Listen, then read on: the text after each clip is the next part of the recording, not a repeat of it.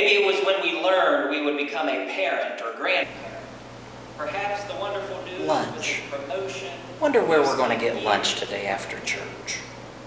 The greatest news might have been that we were going to get to come home after several months of service in the armed services overseas. I wish I could remember what I need to get from Walmart. What was that? Good news in our lives, in one way or another. And do we remember how we got the news when it came?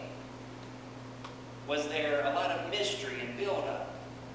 Maybe we received the news completely unexpectedly and were pleasantly surprised.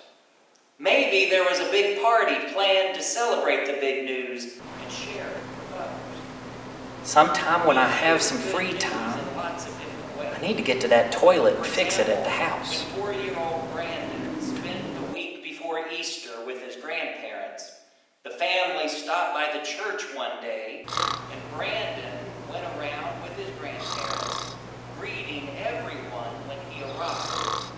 And somehow, after those greetings, most people ended up gathered together in the pastor's office, where Brandon's grandmother encouraged him to share the Easter story he had been learning about in church.